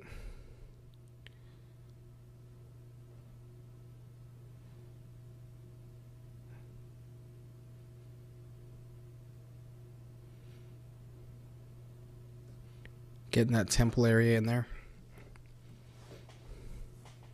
And lighting up as I come up to the hottest spots on that side of the face where it needs white.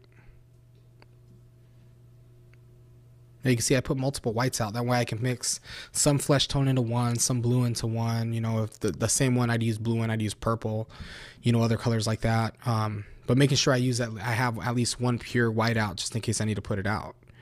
You know, it's going to keep it more clean. And right here using some more Bactine. You know, I'll use it a lot throughout the whole tattoo.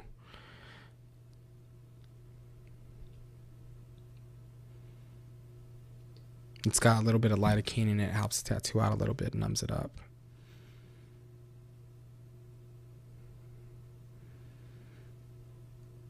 So you can see it up close. It's a little bit of brown.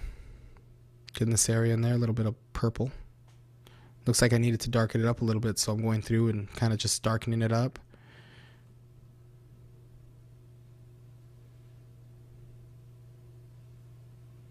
I had a lot of fun on this piece. This piece was really cool to do. It was different than a lot of pieces I end up doing. You know, a lot of the reds and stuff like that. It was interesting. You know, it was a little bigger than I usually get to do the face. So I got to have a little bit more fun with the eyes and a little more detail than you know, I'm able to put sometimes. So I'm using some dark brown, just kind of getting in the forehead. This guy's probably starting to hurt, so I'm probably starting to move a little bit faster, trying to get him done, you know. That's always something with tattooing, you know. I mean, the client is also, it's not like you could just sit there and, you know, you draw on it as long as you wanted to. I mean, you're kind of pressured because, you know, if the client's in too much pain or they can't handle it, then you're not able to sit there as long as you like. So, you know, sometimes you kind of got to get through some areas and get it fast and get the shapes in there real fast and then wait for your second session, you know, and then adjust what you need to adjust. Well, that's what makes it kind of great, you know. You're on this time limit and you are pressured, and kind of makes it what it is, you know.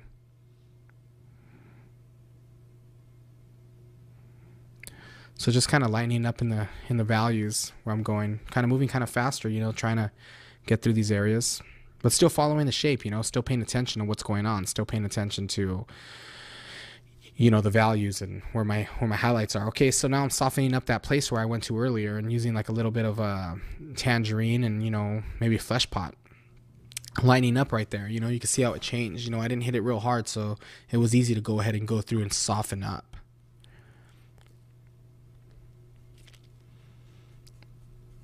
So little by little, you know, this piece is coming together, and like I said before, I think this piece was like something like 7-8 hours long, somewhere around there. One sitting, and just taking my time with it.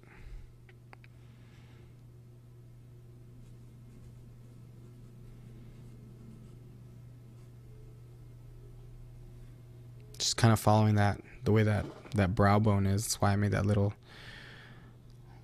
shape right there. You can see it in the picture. And there was times before I used to smooth that out, but you know, the forehead would come flat, and it's good to make sure you're paying attention to that, to the way those shapes are. You know, it's going to add a different look to your piece, and it's going to help it a lot.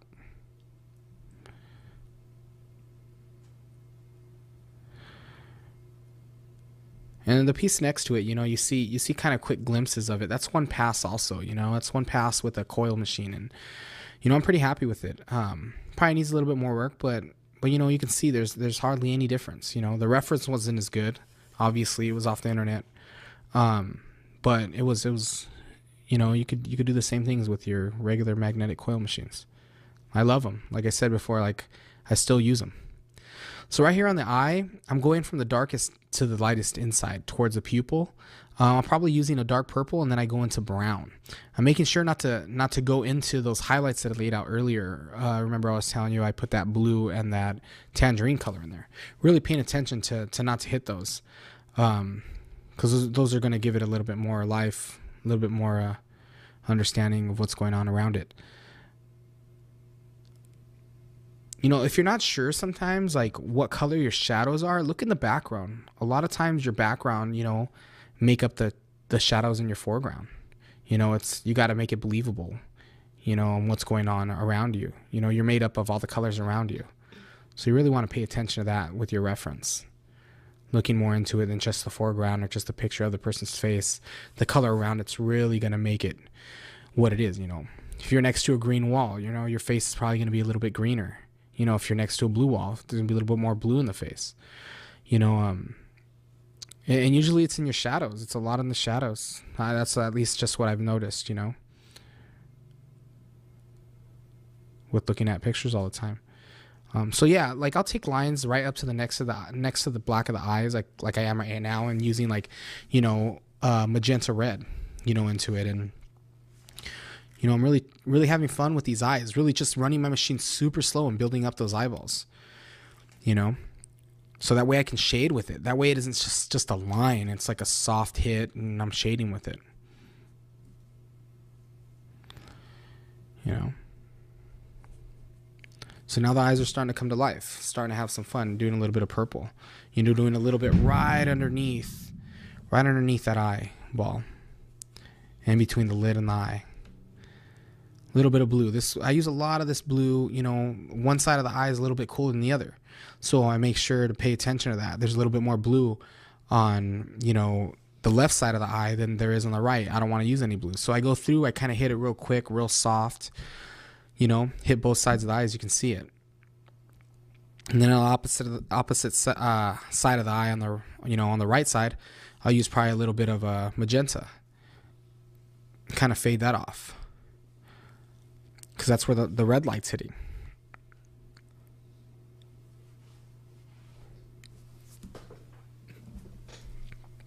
As you can see, it's changing the way that the look of the face is. It's making those eyes more believable.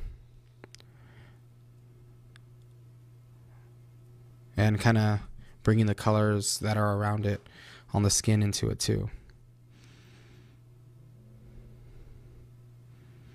So just kind of going in and adjusting things that I see that should be adjusted, and, you know, cleaning things off, seeing what it looks like after I get things in there. I haven't done no highlights in it. You know, you see I left the little spot on the nose, side of the nose. There's still spots in the eyes that need white highlights. I haven't done them yet. I'll do those at the very end.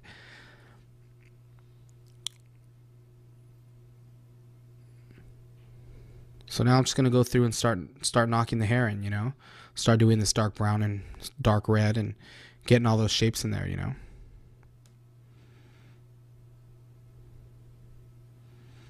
Yeah, still following the flow of the hair and making sure I'm paying attention to that.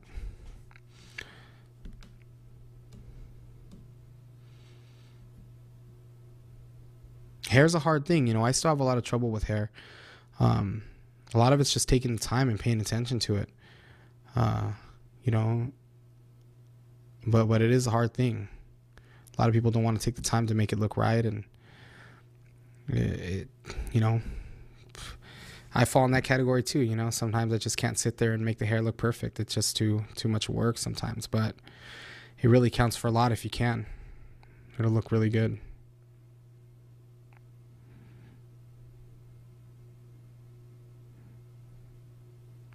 So yeah, just getting these lighter like browns in there and, you know, reds, and just kind of following what I see there and paying attention to what's going on. And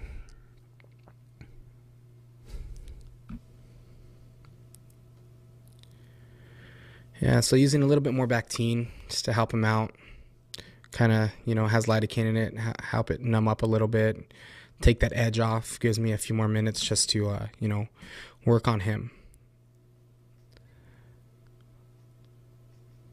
Just going back through and putting that red where it needs to be, and using more just a straight dark red instead of so much purple into it. And, you know, I already laid out a lot of the darks and still following that shape and the way the hair is flowing, you know, coming off the tips of those little corners where the skin's showing through.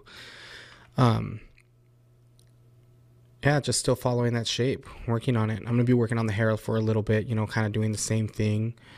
You know, like I said, you know, it all comes from drawing. So you really need to sit down and mess with colored pencils before you attempt these things. You know,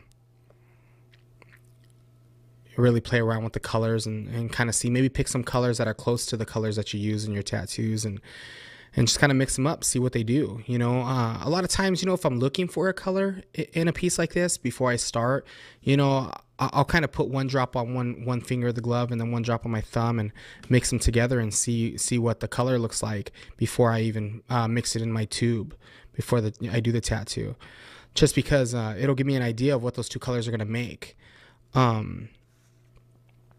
You know, really break down the piece, you know, and really study the colors up close. You know, another thing I'll do is I'll take the reference photo and just kind of look at it for a good couple minutes, you know, 5 minutes, and just kind of stare around. Don't look at it as a face, you know, kind of stare around and look at what colors there is. You know, right here I'm blocking in the background of behind the hair, and you know, you could see it in the picture. It's a little blue. And I'll go in there and I'll punch it up a little bit more blue. You'll see in a little bit when I get more into it that I'll stick a little bit brighter blue back there just to make it enhance. It'll be more like the brighter blue that I stuck in the face. I kind of like to choose the pictures, like the colors that's in the picture, you know, just so that way I can bring my foreground and background together. It's good to bring that together. It's going to tell the right story. It's going to make it believable. So I'm working up here near the armpit, kind of fading off the hair and sticking some black and purple here, and just kind of following that shape again. You know, I probably won't go up that high. I don't want to go up that high. I'll just kind of fade it off. But yeah, these are pretty quick areas. I'll just kind of go in there and put the idea of what I see and fade it off, you know. You know, still using that back and forth motion. You know, I've learned a lot of little things just over the years of doing these. I've done a few, and you know, like the line work we were talking about earlier, and I use a lot more than I used to, and it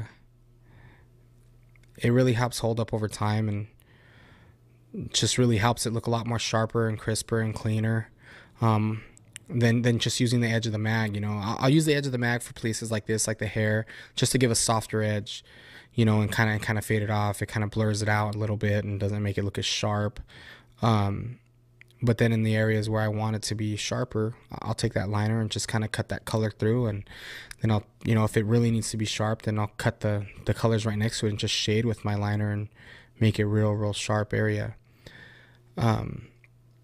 So on this side of the hair, it's a little bit cooler, so I'm using a little bit more periwinkle, a little bit more purples on that side where it falls into the other color, into the other light source. Just contrasting, you know, the two sides. Right here I'm just blocking it up on the top. It's probably I probably won't end up going up too much higher. I'm just gonna kind of fade it off.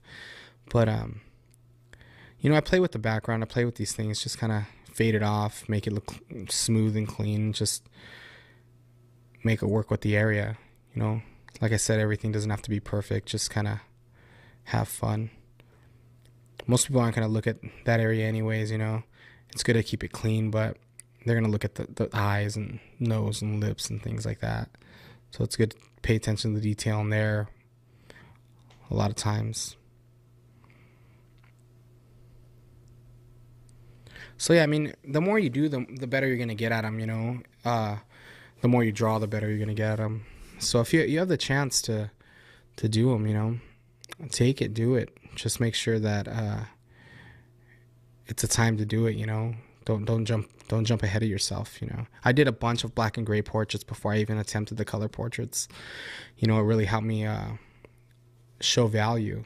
And it really helped. And you can see right here, I'm doing a little bit more periwinkle, and it's going to come to light blue and just kind of enhancing that area a little bit more.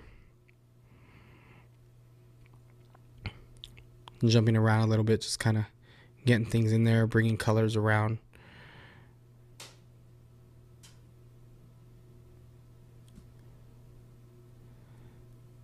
So I don't spend too much time in this area right now. This guy's probably hurting, and just trying to get through it. And if we need to, if it doesn't look right all the way, we'll take another session on the hair and kind of detail out a little bit more. But not trying to rush it to the point where I'm making mistakes. Just taking it to the point where it looks right, and if it needs a second pass, I can go through it. Making sure to clean it off and looking at it, compared to the reference, things like that. I still haven't used any white. We'll go over white when I start going through that and, the importance of that. But, I use a lot of back and forth motion. I use my mag sideways, just kind of bringing it back and forth. In the hair, I'll use a lot of Y shapes in order to make it look right. I don't use them just straight.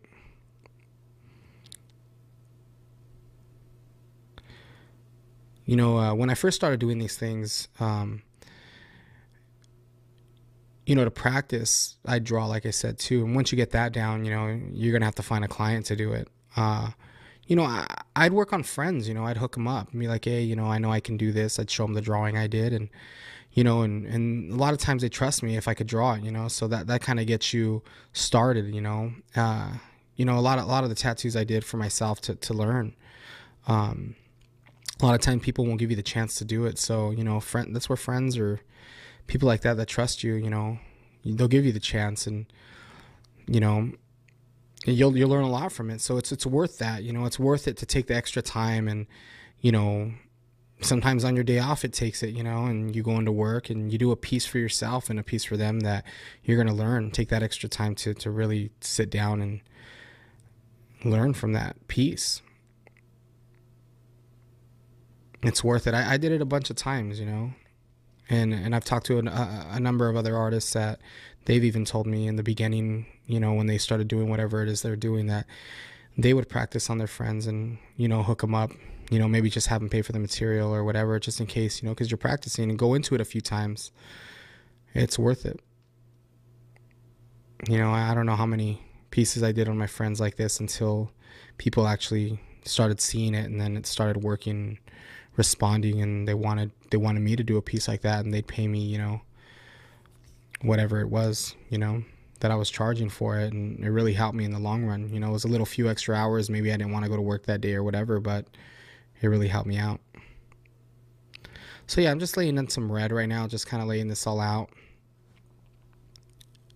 Kind of just following the directions there. It looks like it should have been a little bit darker in some areas, but like I said, if it needs a second pass, it needs a second pass, Just kind of getting these colors there. Like you say, there's a Y shape right there I use in the hair. And make sure you stretch the skin too. That skin up there was a little bit rough. It was real rubbery, and needed to stretch it a lot. And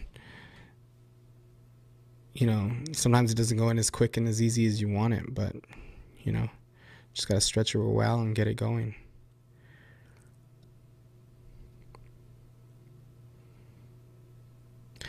And another thing too is these are just the way I do my things. If you think there's an easier way, try it. And a lot of these things were trial and error.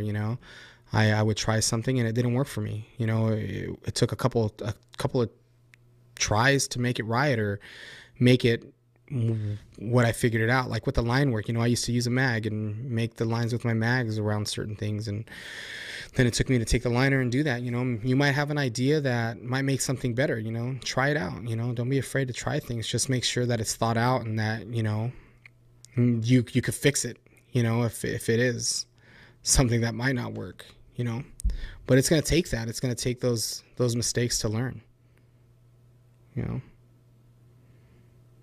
Like I was saying earlier on pieces like this, it doesn't have to be, it got to be close to the picture and everything like that. It has to have likeness, things like that. But that's the thing. It doesn't need to be perfect. You're just trying to find the just and the feeling and emotion of the picture. So if you're following the colors and getting pretty close and the value and just making the shapes right and they're close enough, it's going to look like the person. It's going to have that feeling. You shouldn't stress on being too perfect. It'll waste too much of your time and it's just not going to be worth it. You really want to just kind of have fun with it, and it's a learning experience. You're not going to be able to do this the first time. It's going to take a few times, and then you're going to find your own little tricks, and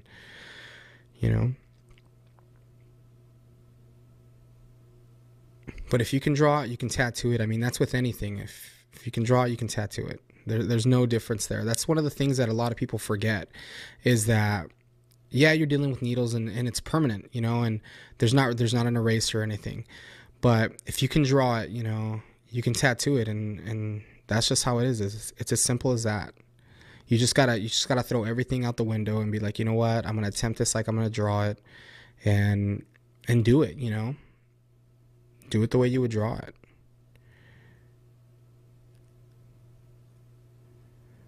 I'm just kind of blocking it in. You can see it really coming and developing now. You can see it really getting close to being done. Now I'm just kind of sketching in the background of the hair right there, not spending too much time. A lot of time it's good too, like to leave that kind of stuff loose. It's not going to take too much attention away from the face. You got to make decisions like that. Like I said, I made decisions where I was going to outline and make it crisper, and I made decisions where it was going to be a little bit loose. And sometimes, top of the heads, necks, clothing, it's nice to be able to make it, perfect, but sometimes it's good to kind of make it a little bit simpler, kind of simplify it, and it's going to work well, because then your eyes are going to draw more towards the sharper areas. So like right here, like I was telling you earlier, I'm bumping up the blue, making it a little bit brighter, fading it off, but you can see that blue and those colors are throughout the face. It's in the makeup. It's on the other side of the head. It's going to bring your eye all the way through the piece. It's going to look right. You got to think about these things. Background and foreground, need to work together.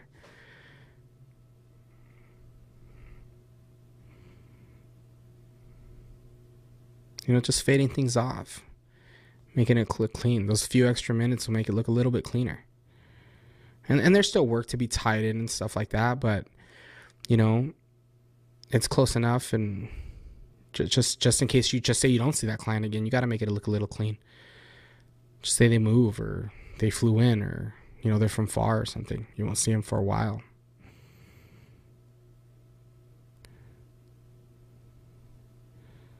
Yeah, so now I'm using the tangerine in all these little highlighted areas in the hair. Probably tangerine and maybe orange in some areas, maybe some pink, depending on what I see. But yeah, it's a really good highlight color right here. It's like a perfect mix of like red, orange, and pink. It's a really nice color. And I use it a lot of in my blood and stuff. And I usually used to just stop it at red, but with this color, it's really given me a lot more to play with and get it a little bit lighter value in there.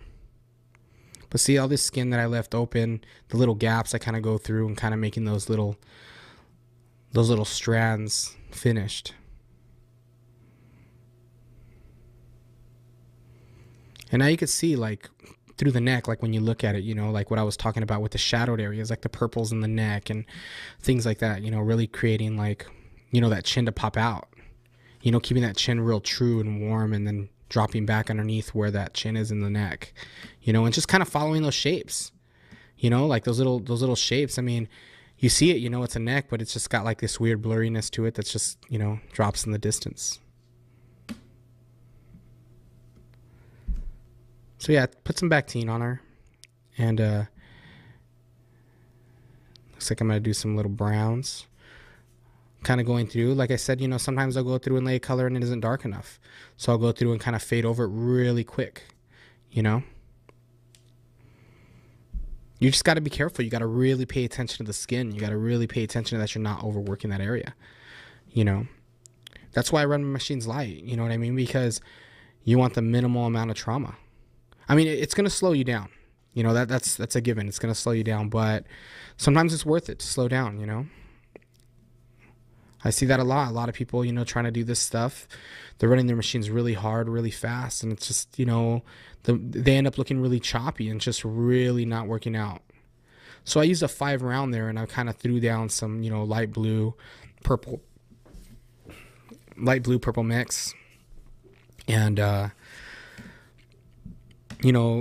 touching up those little highlighted areas.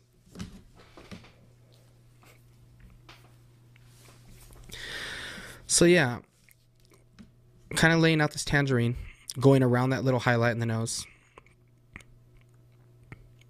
The more you do this stuff, the more theories you're going to come up with on your own. So, and that's important. That's what's going to make it yours. You never want to be like anyone else. You just want to kind of make it your own. And that's where it is coming into, like, looking at what I'm doing here, taking it and then applying whatever your ideas are and whatever you know. You know what I mean? And making your own decisions. And that's why the whole time I've been talking about, like, the decisions you make. It's going to make who you are, your style, or whatever choices, why people come to you, things like that. They're going to like the decisions you make. Or they're not going to like the decisions you make, But it's good if you're just making them. So it looks like I'm putting a little bit back team. We're going to do some highlights probably now. Looks like it's just soaking. Once we get to the highlights, it's really, really important to pay attention. It's really easy to get, do overuse of white. Sometimes you use too much white, it'll make something look like waxy or plasticky or something like that. You want to give it natural, make it look natural. That's why I don't use a lot of white in the flesh tones and things like that. Like, I'll mix it down to white, but a lot of times if I can get away with using like the flesh tone mixed down with whatever color it is and making it that light, that's what I'll do. It works out better that way. That way, when I do put my true whites in there, it's really true white and they look a lot more wet, or the glistens right, So now I'm putting some highlights in the lips, really paying attention to where the highlights are in the lips, and not really, like, taking my time with them. Really rinsing that machine out, making sure that tube is clean. I added a little bit more highlights on the other side of the lip just to kind of show that shape a little bit more and a little more wetness.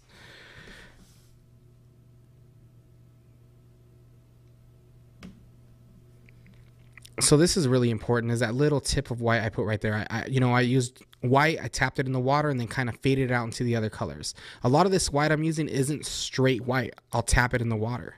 Only where I want it really, really opaque is where I'll use it just solid, But you see, like, I'm fading it off. I'm not just doing lines. Like, I'm actually working into the other colors that I'm using, Around the eyes are really important. Paying attention to where that exact white is in the eye. These ones I'm kind of adding a little bit more to add a little bit more shape. It's not straight white. It's like a watered down white. You can use white in different values. You don't got to use it so opaque everywhere, just where you want it, real solid. And usually it's like right inside the eyes is where I want it. See, like, too much white, like right around the eyebrows might not work, But see, there's like a pinkish white right there. I'll do it right there in that little brow area. I'll kind of run through the whole thing with the 5 round running really, really light. It's like a pink, like a magenta and like white mixed. Not usually straight white.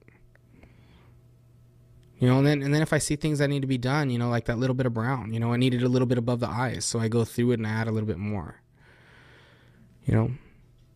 It's better to build your darks like that, because sometimes you go too dark and it's just too dark. You know, sometimes things like that, like the white in the hair, probably doesn't have to be necessary. Probably work a little bit more if you use it just in the eyes, you know, and the lips. I don't know. It's all about decisions, you know. See, and that's like a watered down white right there. You know, just kind of fading it in, not like so straight. Maybe that's a little bit of flesh tone mixed with white.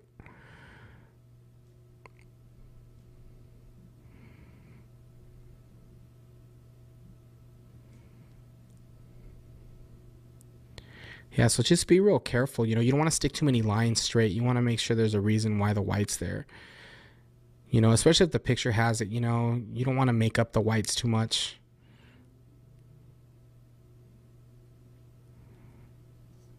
A lot of times I'll hit it real fast like that. That way it isn't real solid. It just kind of is there a little bit, but not too much. So yeah, it looks like we're pretty much close. I mean, there isn't much left. So yeah, one thing that's really good is if like I said, when you're done with these pieces, you take it into Photoshop and make it black and white, desaturate it, and then you can see the value, you know, and make sure you got that. See right here, I'm kind of going over the flesh tones that I left real quick, you know, real light, real quick, just kind of hitting them. That way, you know, if the value was off a little bit, that I'm looking at it as a whole now, you know, I can adjust it. But you got to be really careful when you do that. That's why I use these long taper bug pin needles, because it allows me, you know, the needles are a little smaller in diameter. They're long tapered. They let me go in and out of the skin without abusing the skin so much. I'm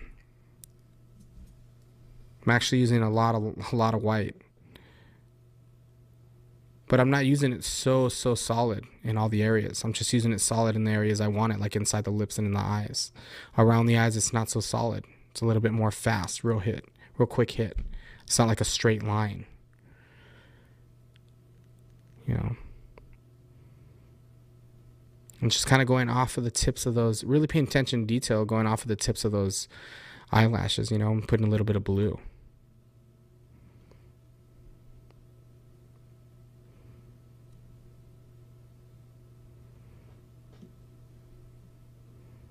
It looks like we're pretty close, you know. It looks like it's about to be called, you know.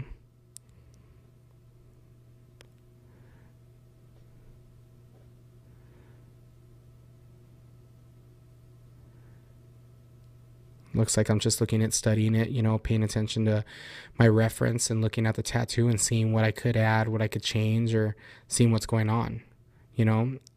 It looks like there's, you know, a little bit need to be done in the hair and things like that, but it's pretty much finished, you know. You could call this a finished tattoo and it'd be fine. And there it is. There's the final picture of the tattoo, and you could see all the color choices and how I was talking about warm and cool and white highlights. And there it is. It's about 7.5 hours worth of tattooing. And hopefully you learned some things and got some ideas and some inspiration. And hopefully I can see what you guys are doing next. Thanks.